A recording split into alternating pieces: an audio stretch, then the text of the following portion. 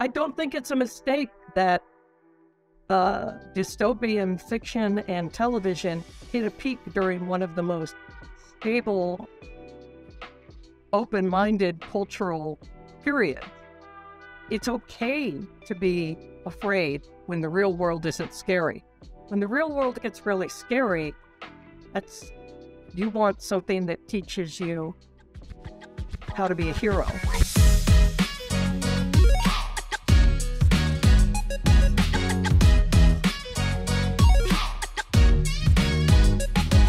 Hello and welcome to CultureScape, the show that interviews the creators and influencers that built nerd culture.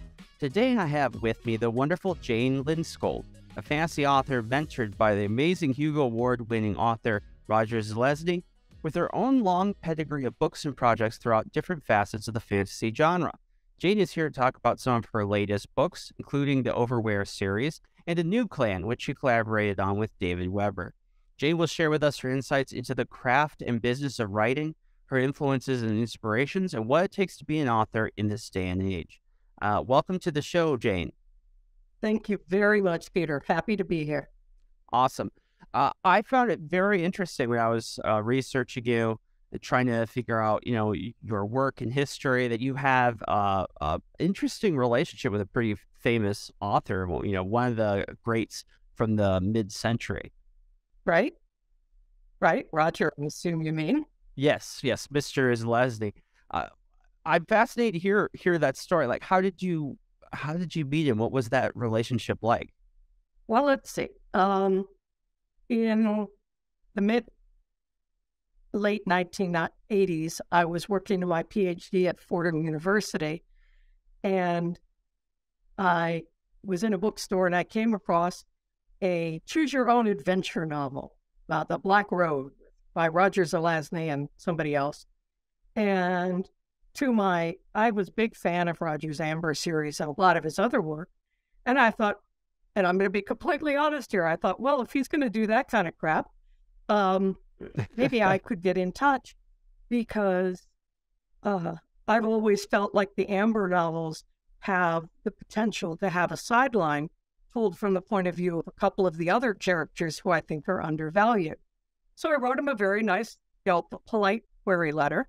He sent me back a postcard telling me he had plans for the characters, which in fact, soon after the second Amber series would get started. But my mama always taught me that if someone's polite enough to reply to one of your letters, you reply to one of theirs. So I sent him a thank you note, and he sent me a note, and I sent him a note.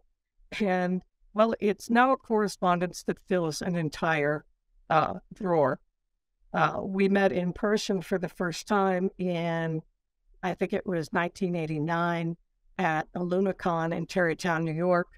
And it was sort of instant best friend. And one thing and another led.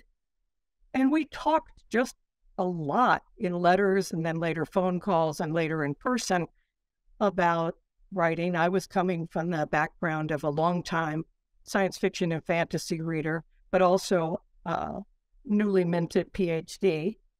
And he was coming from the background of somebody who had been writing for years, but also had the academic background. He'd done a master's in English. So we had a lot in common, and it worked out very well. Eventually, we ended up transitioning into a personal relationship, and I was living with him when he died. Wow. Now, he died pretty relatively young, if I remember correctly. He was 58, a month after his 58th birthday. Oh, awful. That is a really interesting relationship, and it all came about because you just decided you wanted to write him about your criticisms of one of his books. But that says a lot about him. I mean, I told him later what I thought, and it didn't threaten him. What I later learned was that he had a tremendous amount of curiosity about different forms of storytelling. And although he wasn't a gamer, he loved the idea of the choose-your-own-adventure, which at that point, remember, computer games aren't really a thing. They're still, things like adventure on the Atari. So the idea of a story that a person could sit down and read, and depending on the choices they made would be how the story would unfold, really fascinated him as a master storyteller. And it's kind of, if I wrote this in a novel, people would say, oh man, that's the hokiest coincidence in the world. But when he died, the project we were working on together was a computer game called Chronomaster. And one of the things that fascinated him was setting up a story that other people would then be able to play through, and depending on their choices would unfold. So it all sort of came very oddly full circle. Yeah, it's a pretty amazing connection you have there. It's funny because today, with most creators, it seems like if there's even the smallest amount of criticism, a great many people will just, block them, ban them, ignore them. I think people take it very personally too these days. I don't know why that is, but Zelazny, he came from that generation where they still had that great sense of professionalism. It sounds like overall he was a pretty nice person to be able to take that and try to build upon it with you. I think that's a really neat story. I don't know if we have that same kind of caliber of writers where they're just as good as they are people as they are writing their fiction. Well, I think there are, but I think it depends on the type of critique. I mean, I was basically coming to Roger with, hey, if you're done enough with this series that you are farming it out, I've got a really cool idea that would expand upon what you've done. I wasn't telling him that his Amber series wasn't fantastic. I was telling him that I thought it was fantastic and had the potential to blossom out and become something more than it already was. And I suspect that if he'd lived longer, I might actually have gone ahead and written those novels that I originally approached him about, or collaborated with him on it, because he was very fascinated with alternate forms of storytelling. Interesting. Tell us a little bit more about yourself, Jane. How did you become an author? What was kind of the road that you traveled becoming a fantasy author, working as a professional? Sure. As I mentioned earlier, I basically have 3 degrees in English literature, bachelor's, master's, PhD, all from Fordham University. And I did my degrees really fast. I defended my doctoral dissertation on my 26th birthday. And when I finished writing my dissertation and it went to my committee to be reviewed before the defense, I thought about how life takes up space. And I'd had all this time that I dedicated to writing my dissertation. I decided I always wanted to write fiction. Now was the time to settle down and start writing fiction while I was, while I was waiting to finish off my degree work. And I did, and I promptly started collecting rejection letters. I'm going to be completely honest. It would be years before I would sell anything. I had a tremendous amount to learn about the field, about marketing, about submitting works, etc. But it was essentially, I had always wanted to write. I don't know if you know an author named Charles E. Gannon, Chuck Gannon, but we knew each other back in the day. He used to be part of my role-playing game group when I was still an undergraduate. Oh, that is interesting. Yeah, and Chuck and I both always wanted to write. And when I finished my doctoral work, I took the time that had been working on a PhD and put it into working on writing fiction. So that's the beginning of the path. I finished up my degree work. I got a job teaching English literature and writing at a small college in South Central Virginia called Lynchburg College. Very nice people. And I continued to pursue writing stories, collecting rejection letters, writing stories, until finally, they started selling. My first short story was sold to a small magazine called Starshore that went under like one issue later. Then I sold a story to an anthology called Dragon Fantastic. And then, a chunk of time went by and I didn't sell anything. But gradually, I kept plugging at it. And eventually, I was selling more than I was getting rejected. I began to write novels. And all of this in my spare time while I was teaching college full time. I had 5 classes, 5 preparations. I was a new professor. So it was a lot of work. Yeah, I could see that. That would keep you pretty busy.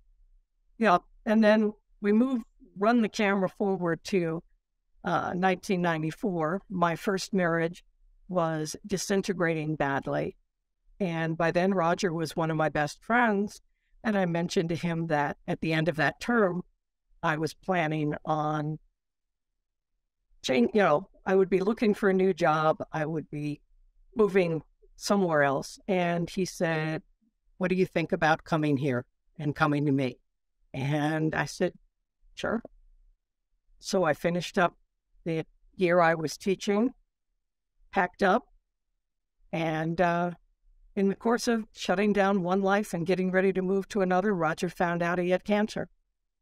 But I moved in with him knowing full well what we were up against, and unfortunately we didn't win. He died almost exactly a year after I moved out. And that was incredibly hard. Mm-hmm. No, I that would be very difficult. But it's good though that he had a friend and someone that he felt close to that was there for him. But I'm sure that was a very difficult experience for you.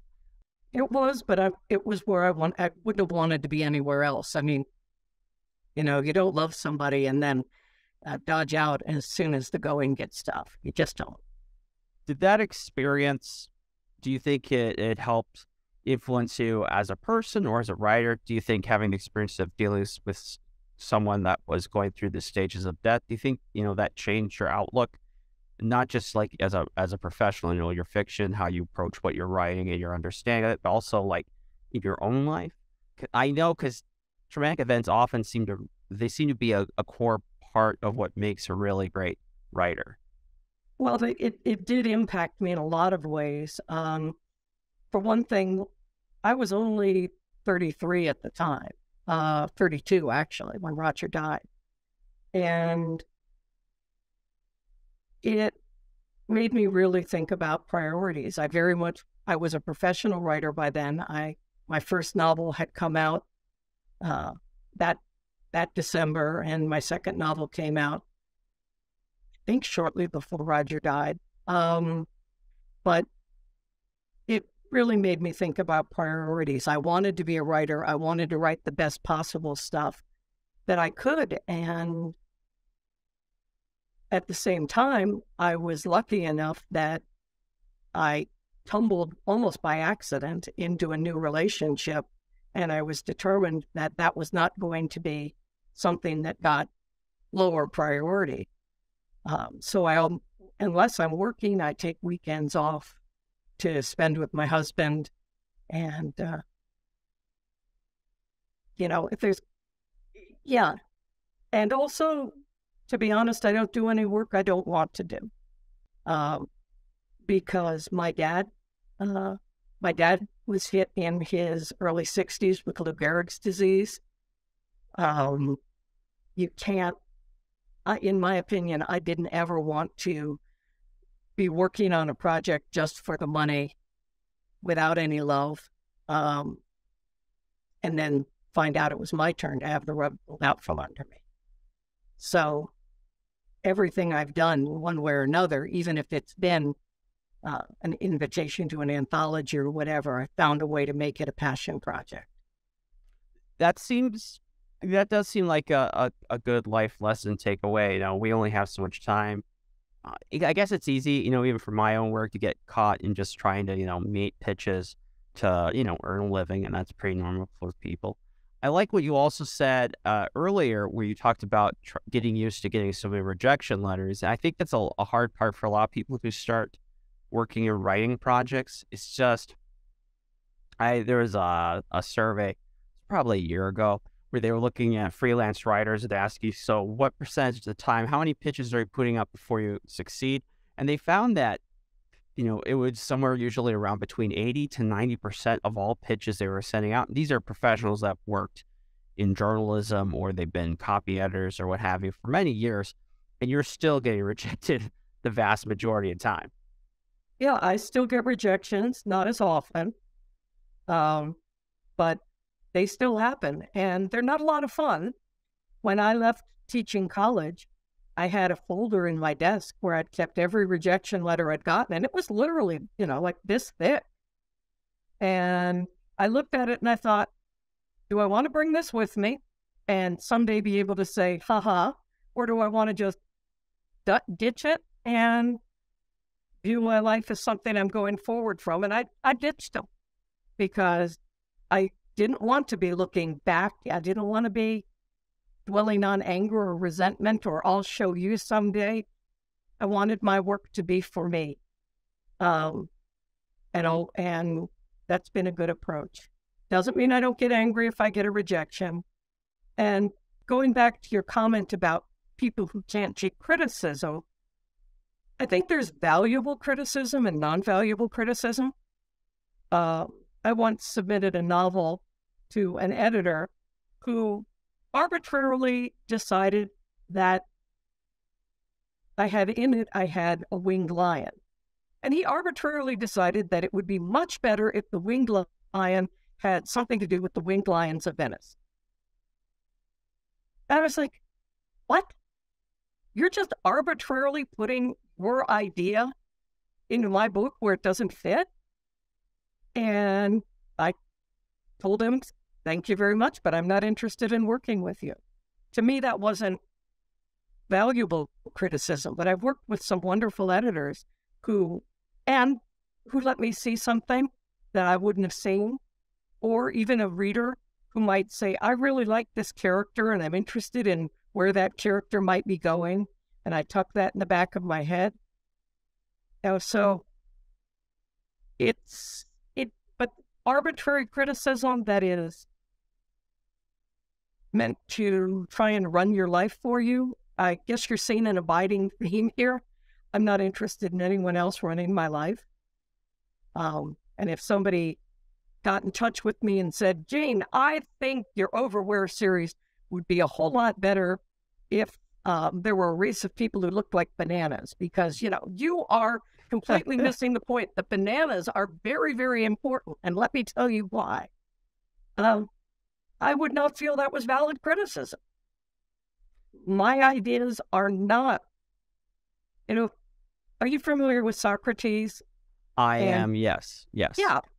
Okay, well, one of the things that Socrates talks about is that people aren't equal, and everybody's opinion is not the equivalent of everybody else's opinion. One of the examples is, going to an expert because you want a perfect statue or painting or set of armor. Well, I think the same thing goes for any form of expertise. We aren't all equal. And so somebody's saying, well, my ideas are automatically as good as yours are because we're all equal. Not necessarily true. I think that's a little hard for people right now in this day and age because the proliferation of social media, I think the cultural understanding of values is different. Socrates, among what he's trying to put out there, is like, not all ideas have equal weight or equal value. It just because you hear from one expert and you hear from another expert, that doesn't mean that they're like those ideas in their value or potential for doing good is the same. we have that kind of problem in society today where we kind of want to put in our heads like all cultures are of equal value, or all creative endeavors are of equal value. That isn't the case. It sounds like to me, though, Jane, that as an author, that you are okay with collaboration and working with other partners, but it feels like you want to stay the captain of the ship. Do I have that about right for you? If it's my solo project, yes. But for example, my work with David Weber is the exact opposite. We're writing in his honor verse, and from the moment I accepted working with him, I also accepted that he had the final say because it was a universe he had created, and it was very important that we stay true to his voice, and not just his voice, but what he had established elsewhere, even stuff that wasn't yet written. What we're doing together are prequels set. His main storyline deals with Honor Harrington and a very established Star Kingdom of Manticore. The books we're doing, the Star Kingdom of Manticore is newly established. The planet most of our books are set on is barely been colonized. So there are times we really have to balance. I might have some great idea, and he has to come in and say, no, that's not going to work because the ramifications carrying that forward to Honor's time, it won't work. And I say, okay, you understand the larger weave of the tapestry much better than I do. I'll back off. So no, I can work with someone else in their universe and not be captain of the ship, as long as I don't feel that, and Weber never leaves me feeling this way, that I'm just writing down his ideas. The fantasy genre is kind of in a weird place right now. I think we are seeing this at least in the world of consumer entertainment. So we've seen shows like The Rings of Power, or we've seen the adaptation of The Wheels of Time. It does seem like there is some interest in a fantasy genre. But on the other hand, and a friend was remarking this to me when he was looking at like how Wizards of the Coast was trying to handle the Dragonlance novel series, and basically was taking a butcher knife to it because it didn't fit the modern day. It feels like fantasy, although it's like really popular on the blockbuster level. It seems like in the book area, things have been better in the past. Where do you feel like the fantasy genre is right now? Not just in terms of health, like how well it's doing in the market, but just like where it fits in the popular zeitgeist. I don't know. I'd love to be able to give you a proper scholarly answer to that. I don't think there's ever been one book to rule them all, one book to bind them, one way to do it. If we have a problem right now, it is that too many of the publishing houses have been bought by large conglomerates that think you can sell books like you sell shoes. Find one popular model and keep churning it out. When the reality is, even the same book speaks differently to different people. A good example of that for me is I have an acquaintance who we have never yet liked the same book. And then one day we finally both found a book that we liked, that we were both excited because we had wanted to both like the same book. Turned out my favorite scene in the book was her least favorite, and her least favorite scene in the book was my favorite. So same book we both liked, whatever. So I think probably if print literature is facing any challenge, it is the fact that there is an unrealistic idea that there is one flavor, and that then when we find that one flavor, we should churn out as much of it as possible. And quite frankly, not even authors want to write the same thing all the time. One of the things that made Roger such a phenomenon in his time is that He wrote everything from adventure, sword, and sorcery to some very experimental surrealist pieces to a novel he wrote with a friend where one half of it was in epic verse. But if we have a problem in the marketplace today is it's an attempt to believe that there can only be one story and we just need to find it. And I don't think that works. I largely agree with you because I think we're seeing this where it feels like to the big companies that fantasy in particular, but this is true of a lot of genres, that they're just like interchangeable. It doesn't really matter. I think this is best explained right now. Amazon, during the writer's strike, they have Rings of Power, which is their very expensive show. It didn't do so well in its first season. And the show isn't finished. They haven't got all they need for filming. But the writer's strike is on. So the writers can't be there. And the showrunners, so the producers can't be there either. But Amazon says, "Oh, just go and film it anyways. Just take what you have and just film it anyways." This is like, which is kind of like telling me, like, "Oh, just use whatever old thing has come to have. It doesn't really matter. It's the fantasy genre, right? Anyone could do that." And it's actually much harder to write science fiction or fantasy than it is to write anything else, because in science fiction or fantasy, you have to create reality. Whereas a mystery is set in our consensual reality, whatever is consensual. Whether, it's Victorian London and you can go and research what's there, or early 20th century, or whatever. There is a reality that those are set in. But science fiction and fantasy is not easier. It's harder than any other genre to write in. Yeah, and then if you do try to treat it as more generic, or you can just be lazy in the world building, I mean, that's very apparent to people, especially people who are fans of sci-fi or fantasy, but even to general audiences where maybe they can't put a finger on why this production doesn't work, but they're just like, this is kind of bland. It doesn't seem to have a lot of meat on this bone. No, I'm agreeing with you. Readers are smart. Readers are smart, and they're going to notice an incongruity. They're going to notice a bad bit of world building. They're going to notice a weak foundation. I'm reading a novel right now that I'm very much enjoying, but there's one elephant in the room that's so enormous that I'm waiting to find out if the fact that no one has noticed the elephant in the room is actually a plot point, or whether the author didn't realize it was such an obvious elephant in the room.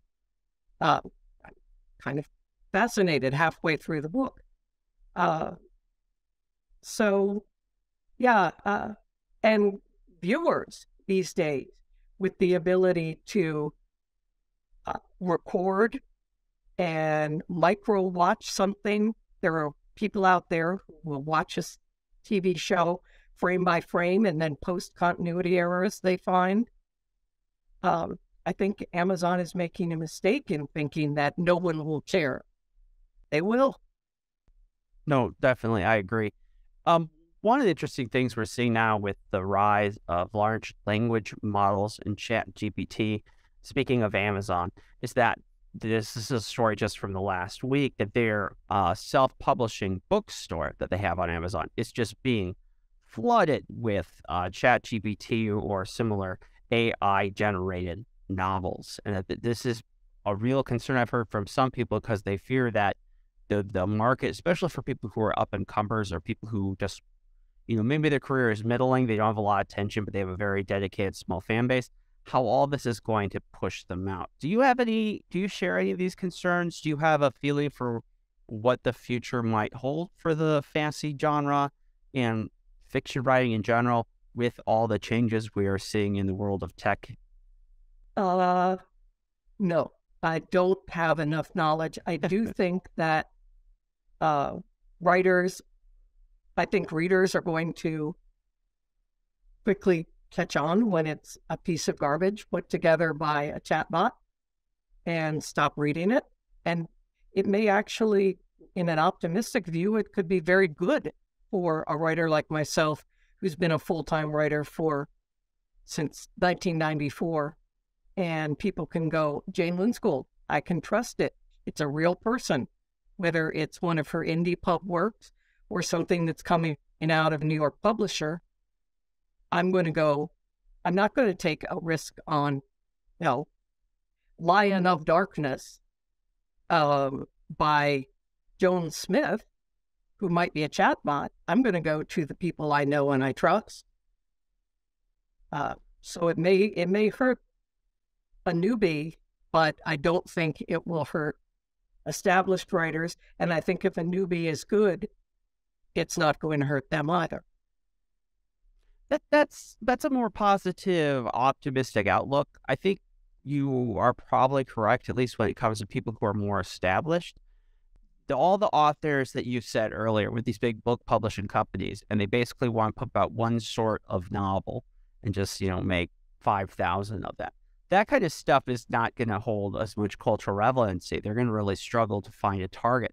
Whereas people who have more original writing, who have an established history of writing, like yourself, that is really, I think, that, people can trust that. I think you're correct in that way. It will be interesting to see if there is a renewed interest in the fantasy genre. I think we've seen a lot of stuff coming from huge, monumental, colossal-sized authors like G.R.R. Martin. He had such a success, of course, the original Game of Thrones, and then, of course, he now has his spin-off House of the Dragon. So I think there are people who are really hungry. They're salivating for really well-crafted fiction, especially like in fantasy sci-fi. But maybe there's maybe there's a missing part in the pipeline to connect people like yourself to those authors. And I wonder, in this new ChatGPT world we're entering, that hole is going to be fixed. But it will be interesting to see. I'm genuinely curious what is going to happen to the writing profession here out. I'm not one of these people who are super negative. That's like, this is the end of everything. People are just never going to bother with writing ever again. I'm more like you. I'm more up with someone that sees this as a positive change, and just like we're learning to adjust social media, we'll learn to adjust with this too. I think so, and I also think that I've been doing this for a long time, and let's keep in mind that the indie pub revolution is a really small window. Maybe 10 years max, if we're really optimistic, that people could bypass having to build credentials and just drop their stuff out there and hope that they built a readership. I think it's very important to note that a lot of the people who have been successful indie pub authors often give away books for free, often do not make very much money doing what they're doing. The ones who do make a living at it very often are writing formulaic romance novels, etc. And they work because their readership says, I want to know, I will be happy today. I will get, roses, lovely romance novel, and I will know there will be this amount of trauma, and then at the end it'll be a happy ending. But that's not what science fiction and fantasy readers are necessarily looking for. But what happened in there was, when Amazon set up, there was an awful lot of people who said, I'm really tired of collecting this many rejection letters to sell one short story for $58. I'm going to just put my stuff out on Amazon. They didn't build credentials. They didn't build a background. And they're the ones who are going to be very vulnerable. Whereas when I got started, you didn't have that option. You shipped out your stories, you paid your postage, you gradually built a bibliography. I know you're on a really busy schedule, so you probably didn't get a chance to look at my bibliography. But if you look at it, you'll see that before my first novel came out, I was building a track record with short stories. That's what helped me get my agent. That's what helped me prove, yes, this person can do it. But there were a lot of people out there who took advantage of the indie pub platform to toss out their beginner work and hope they'd catch an audience. And they're the ones who never built credentials that then they can fall back on and say, no, really, I've sold stories to all of these anthologies. You can trust me. I know what I'm doing. No, and there's something to say for climbing the ladder, and this is a problem we have in many of these industries that are really struggling, like my industry, journalism. It's not just that there are less jobs, is that the ladder that was once there, where like you start at a small local outlet or a TV news station, whatever, you work hard, and then you slowly make your way to bigger and better outlets. And, maybe you'll make a mentor kind of like you had with Zelazny. And this person is going to show you the ropes. And so slowly as you work through your career, you learn how to do all this stuff. The problem with this where we kind of are right now, it's like, if you're just self-publishing, yeah, you can get your book out. But on the downside, you don't have that person that's right there guiding you and say, hey, this is what works. Here's what doesn't and why. Yeah. And to be honest, I do not read a lot of material, but that isn't already published or at least already accepted for publication. But every so often, I might, do a favor for a niece or a nephew or something, or I judge for a contest or whatever. And the number of times I've looked at something and told someone it needs more work, and they get frustrated and just go ahead and indie pub it because they don't want.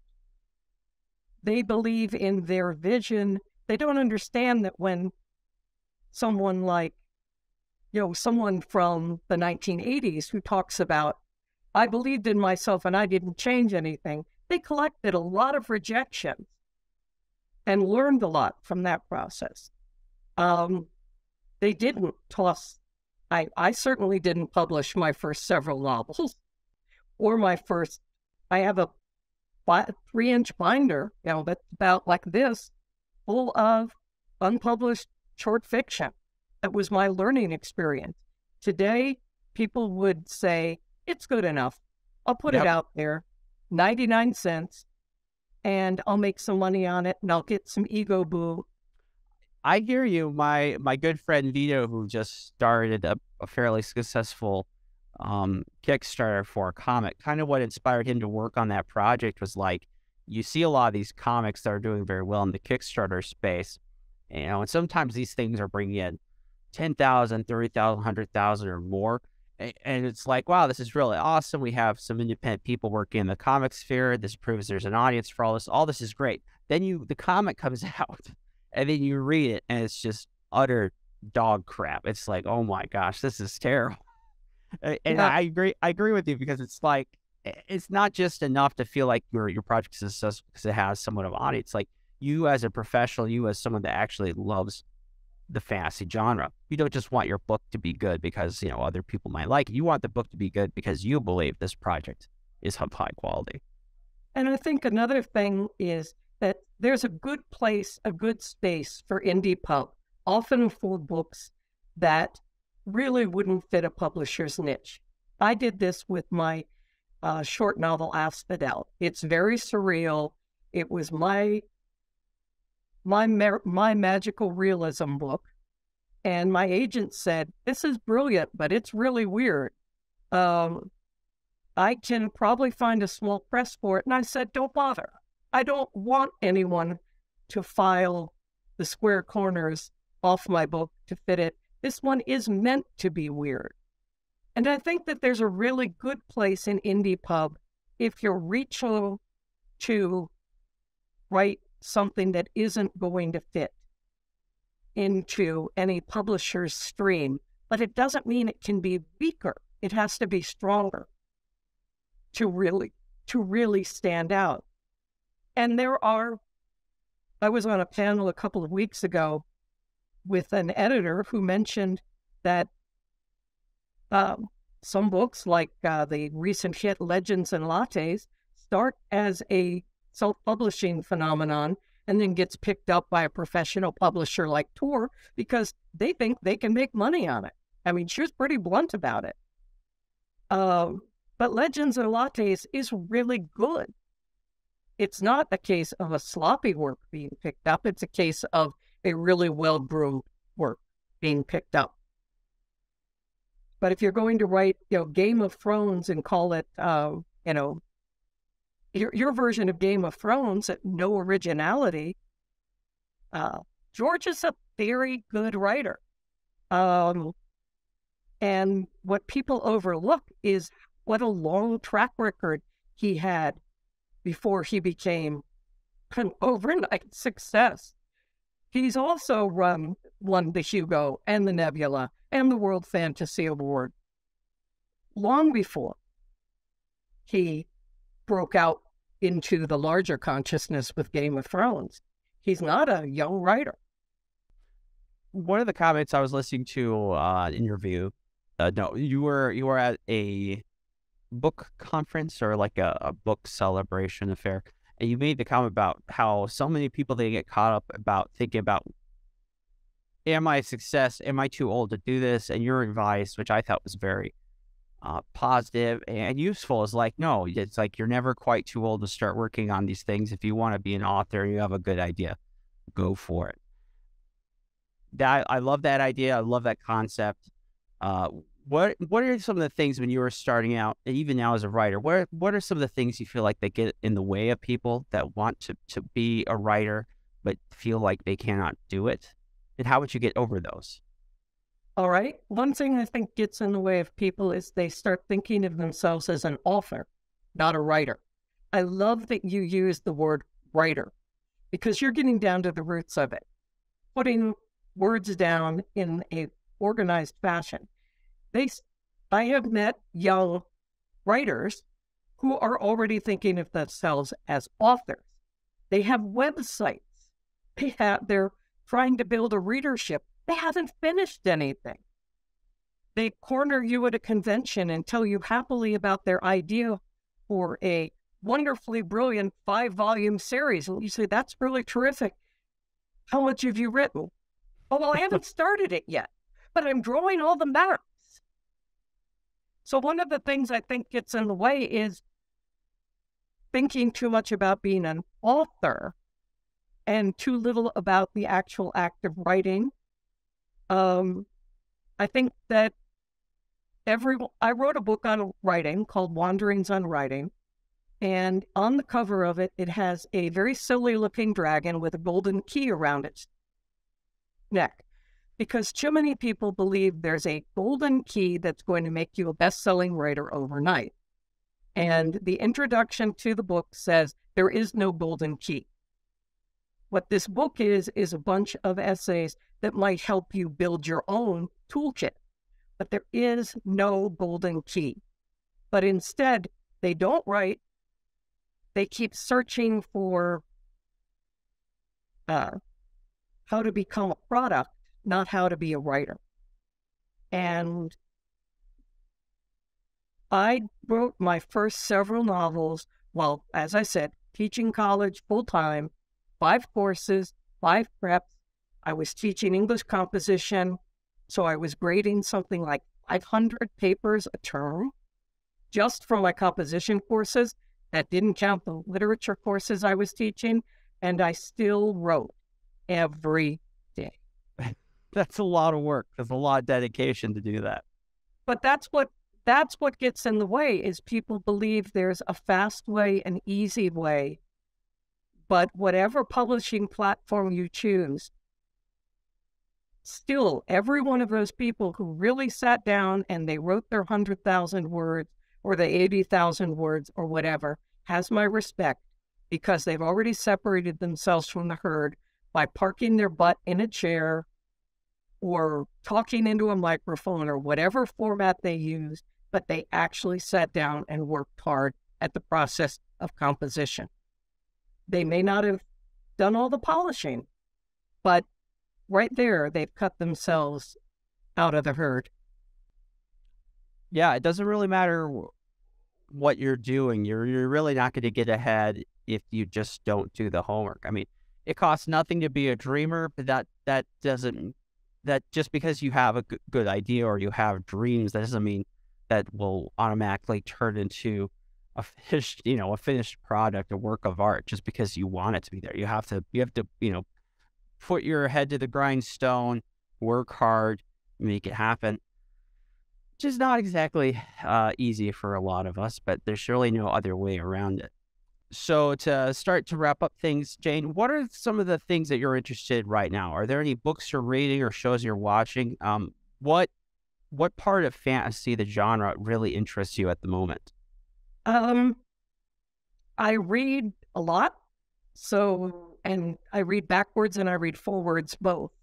If any of your readers are interested in what I'm reading, I post it to my blog every week as the Friday Fragments, where I list what I'm reading. Currently, my reading is I decided to read or reread all of Lois Bujold's or Kosygin Saga books in the order in which events happen, because the books were written out of order, and I thought it would be interesting to see how it evolved, and I'm very much enjoying that. As far as watching, my deep, not so dark secret is I've been an anime fan since before most people knew what anime was. I mean, really, when you had to say, I had things in my collection that were fan dubbed, fan subbed. I've replaced, I think, most of it by now. But you had to explain it to people. I remember when the very first science fiction convention I went to, which coincidentally was the one where I met Roger, they had an anime room, and it consisted of a TV with a VCR and a young Japanese American man standing next to the TV and doing a simultaneous translation. Oh, wow. Of what was going on. So I'm an anime fan, and I love it because there's a different view towards storytelling that comes out of that view. Oddly enough, I'm not as enchanted with some of the newer stuff because they're trying too hard to hit what they think the American market wants. Because the American market is much bigger than the Japanese market. I like stuff predating the real burst out of anime in the U.S. Early 2000s and maybe forward a bit, because that has a whole different cultural sensibility to it. I also liked it because before special effects got really good, most science fiction and fantasy looked a little clumsy, but if everything was animated, then you could have the most outrageous monsters or whatever. It was all drawn. So for me, that was part of the early attraction.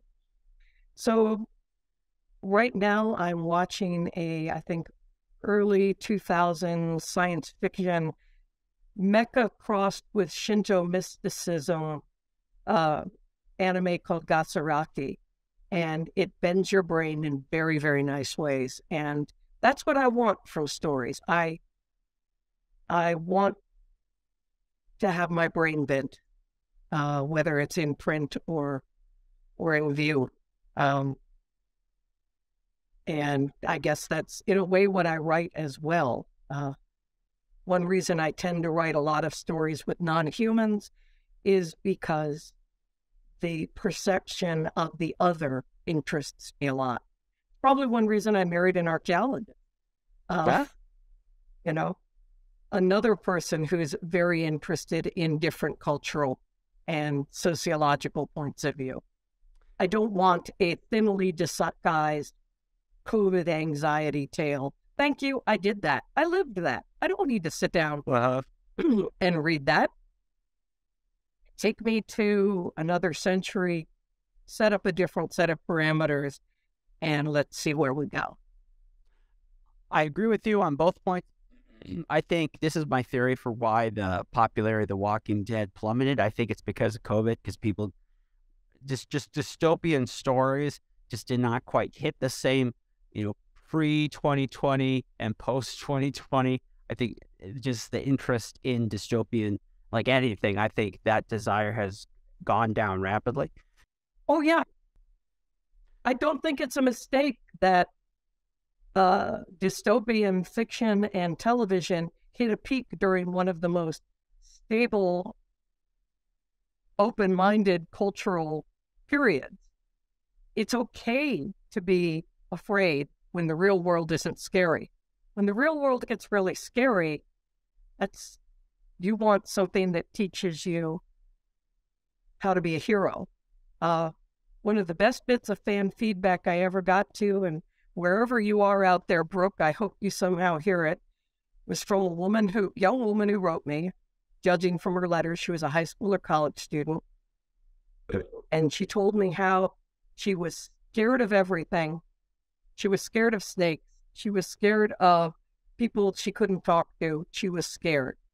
But that summer, she and her mother were going to go on a tour in Europe, and as part of a wildlife counting expedition, and she was going to be like my character, Firekeeper. She was going to be brave. And I felt like, okay, when my coffin closes, when it's the end of days for me, at least one person out there learned to be brave from something she saw in something I've written. That's good. Awesome. That's enough. Yeah, that's pretty special. I wish I had known you were into anime, because I would have prepared more anime questions. Ooh, but we could do it again sometime. Okay, well, we'll have to. You're an interesting person, Jane. Former Fordham educated English professor who writes fantasy fiction, likes anime, and is married to an archaeologist. That's It's a pretty good world, isn't it? Yeah.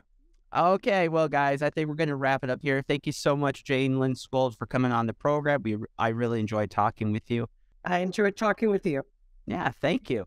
You, of course, where can we find your stuff, Jane? If people want to find you online, do you have social media? You mentioned your website. What's the name of the website? Website is pretty simple, janelindskold.com. And I'm on Facebook and Twitter. And I write a weekly blog. I post, and I've managed to do it faithfully. As a journalist, you'll appreciate this. Every Wednesday and every Friday for a lot of years, like 11 years now, every Wednesday. Oh, wow, that's a really good run. Yeah. So if you can sign up just for my blog every Wednesday. Right now, I'm writing a lot about my garden. So that's where you can find me: Facebook, Twitter, my blog, and my website. That's enough of my time for social media. Okay, fair enough. Well, thank you again to all our listeners. Thank you to my editor, Chris Holowicki, without whose help this show would not be possible. We also thank Young Voices and Bain Publishing, which helped produce the podcast. Until next time, my friends, keep geeking out.